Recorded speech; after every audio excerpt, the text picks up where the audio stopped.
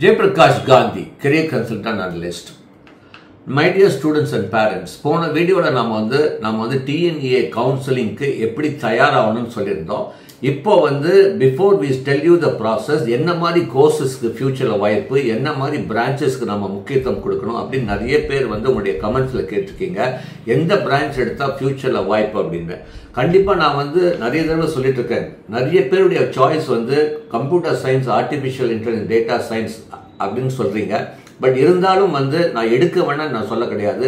கண்டிப்பா அதை பத்தி முழுமையா தெரிஞ்சுக்கோங்க. நீங்க படிச்சு முடிச்சு வரும்போது எத்தனை வேலைகள் உருவாகும், எத்தனை பேர் போட்டி போட போறாங்க, என்ன மாதிரி டெக்னாலஜி நாம கத்துக்க வேண்டிய சூழ்நிலை இருக்கு.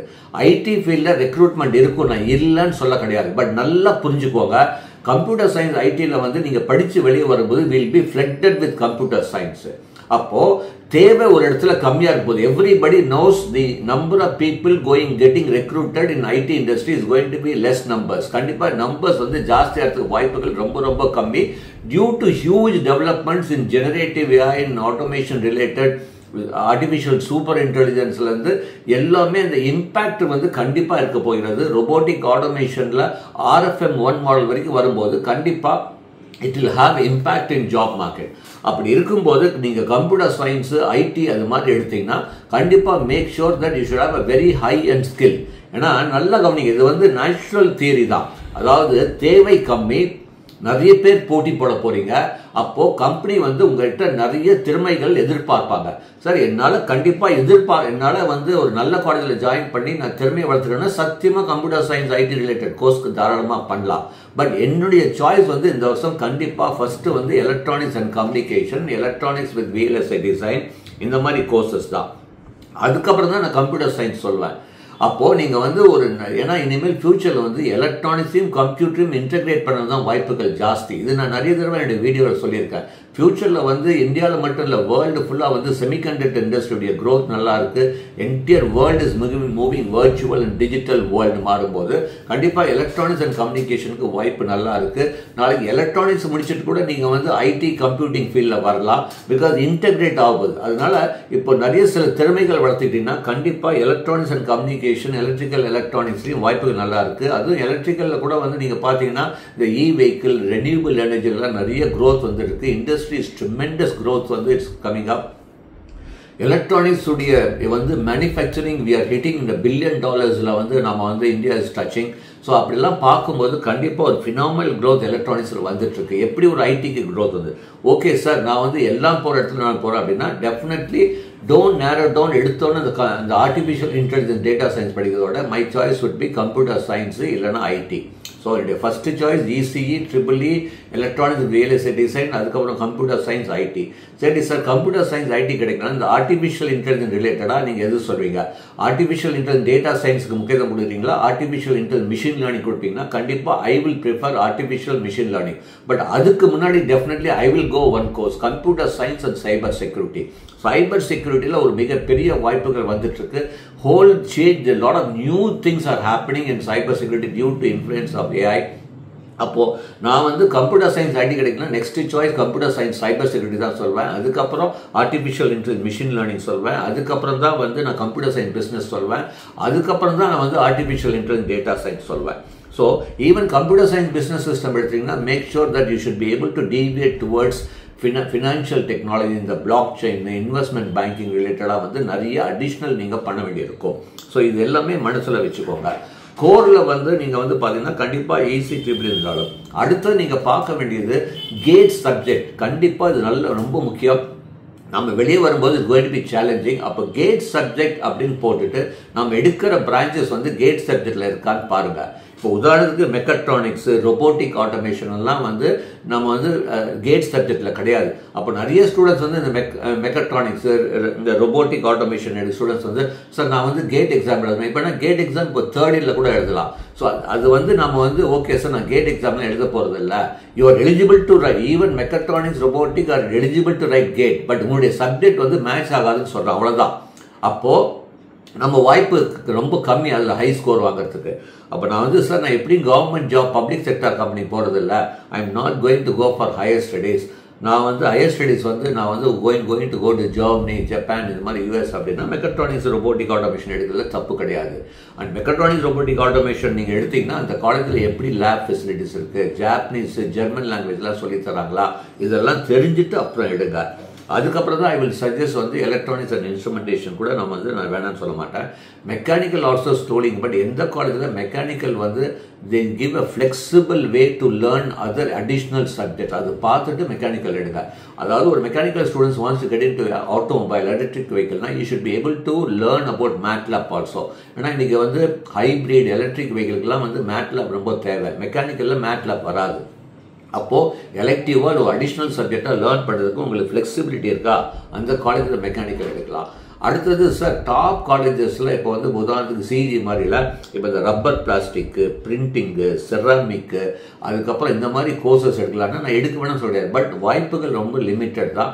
அப்போது இந்த மாதிரி கோர்சஸ் நீங்கள் சாய்ஸ் கொடுக்கறதா இருந்தால் தயவு செய்து அங்கே படிக்கிற மாணவர்கிட்ட போய் கேளுங்க, எத்தனை கம்பெனி வருது, எவ்வளோ சம்பளம் கிடைச்சிருக்கு, இப்போ பெட்ரோலியத்தில் எவ்வளோ வாய்ப்புகள் இருக்குது, செராமிக்கில் என்ன, ரப்பர் பிளாஸ்டிக்கில் என்ன மாதிரி இதெல்லாம் நல்லா தெரிஞ்சுட்டு முழுமையாக அந்த கோர்ஸை பற்றி தெரிஞ்சுட்டு நீங்கள் வந்து அதில் ஜாயின் பண்ணணும். ஏன்னா இந்த மாதிரி கோர்சஸ் ஜாயின் பண்ணும்போது ரப்பர் பிளாஸ்டிக்கு, இந்த மாதிரி பிரிண்டிங், இதெல்லாம் வந்து நாம் எடுக்கும்போது நாளைக்கு கேட் எக்ஸாம் எழுதுறதும் வந்து ஒரு சேலஞ்சிங் பொசிஷனில் இருக்க போகிறோம். ஸோ இதெல்லாம் தெரிஞ்சுட்டு அதுக்கப்புறம் இந்த மாதிரி சாய்ஸ் கொடுங்க. தெரியாமல் ஜஸ்ட் டோன்ட் கிவ். சிஜியில் வந்து இப்போ நீங்கள் மெக்கானிக்கல், ஈசி, சிவில் கூட படிக்கலாம், நான் வந்து கம்ப்யூட்டர் சயின்ஸ் எல்லாமே தாராளமாக படிக்கலாம். பட் செகண்டரி கோர்ஸ் படிக்கும்போது நீங்கள் அதை பற்றி முழுமையாக தெரிஞ்சுட்டு சாய்ஸ் கொடுங்கன்னு சொல்கிறோம். ஏன்னா ஒன் சாய்ஸில் நீங்கள் கொடுத்து அலாட் ஆகிடுச்சுன்னா நீங்கள் ஒன்றுமே பண்ண முடியாது. இது வந்து ஒவ்வொரு தடையும் நாங்கள் பார்த்துட்ருக்கோம். அடுத்தது வந்து சார் கொஞ்சம் டிஃப்ரெண்ட்டாக பண்ணோம், பட் வந்து not the very regular courses அப்படின்னா கண்டிப்பாக I will prefer electro chemical engineering. இது வந்து பார்த்தீங்கன்னா Sikri, central electro chemical research institute அப்படின்னு காரைக்குடியில் இருக்குது. நான் கண்டிப்பாக இந்த கோர்ஸை ப்ரிஃபர் பண்ணுவேன். காரணம் என்னன்னா ஃபியூச்சரில் கம்ப்ளீட்டாக ஹைப்ரிட் ஆகும்போது பேட்ரி மேனுஃபேக்சரிங், பேட்ரி ரிலேட்டட் வந்து huge developments are taking place. Electrochemical வந்து manufacturing of electricity through chemical reaction. இப்போ இந்தியாவிலேயே அந்த ஒரு இன்ஸ்டியூட் தான் இருக்குது. ஈவன் நீங்கள் பார்த்தீங்கன்னா எல்லா வருஷமே வந்து அது தமிழ்நாடு இன்ஜினியரிங் கவுன்சிலிங்கில் எல்லா சீட்டுமே ஃபஸ்ட்டு ஃபில்அப் பண்ணுற ஒரு இன்ஸ்டியூட் அப்படின்னு பார்த்தீங்கன்னா இந்த Sikri, central electro chemical research institute. Chemical படிக்கிறது பதிலாக I would rather prefer electrochemical. Electrochemical கிடைக்கலன்னா அப்புறம் யூ கேன் டூ கெமிக்கல், நான் வேணான்னு சொல்ல கிடையாது. பட் கெமிக்கல் அந்த ரிலேட்டடாக போனால் first I will suggest electrochemical engineering. அதுக்கப்புறம் வந்து செகண்டரி கோர்ஸ், அதாவது இந்த ப்ரொடக்ஷன், ஆட்டோமொபைல்லாம் படிக்கணும்னா மேபி டாப் இன்ஸ்டியூஷனில், பட் அதில் வந்து போய் திரும்பி அந்த இன்ஸ்டியூட்லேயும் படிக்கணுமான்ட்டு கேளுங்க. ஒரு இப்போ உதாரணத்துக்கு ஒரு அனாசிட்லையோ பிஹெச்டி டெக்லையோ இப்போ நீங்கள் வந்து ஒரு ப்ரொடக்ஷனோ ஆட்டோமொபைல் மாதிரி எடுக்கிறீங்கன்னா போய் கேளுங்க எப்படி இருக்குது, என்ன மாதிரி ஜாப்ஸ் கிடைச்சிருக்கு, இதெல்லாம் தெரிஞ்சுட்டு பண்ணுங்கள். Just because it's a good institution don't go for இட்னு நான் சொல்வேன். இன்ஸ்டியூஷனுக்கு முக்கியத்துவம் கொடுக்கணும், மாற்றுக்கத்தை கிடையாது. இப்போ வந்து சிஜிஓ, பிஹெச்டி டெக்லாம் ஒண்டர்ஃபுல் இன்ஸ்டியூட், அதில் மாற்றுக்கத்தை கிடையாது.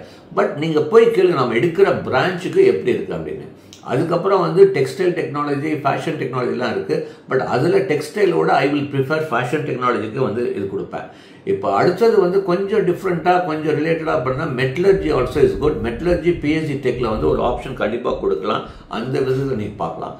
அடுத்தது பயோமெடிக்கல், பயோடெக்னாலஜி எது சார் கொடுக்கலாம்? இப்போ medical electronics, biomedical, பயோடெக்னாலஜினா my first preference will be biomedical engineering.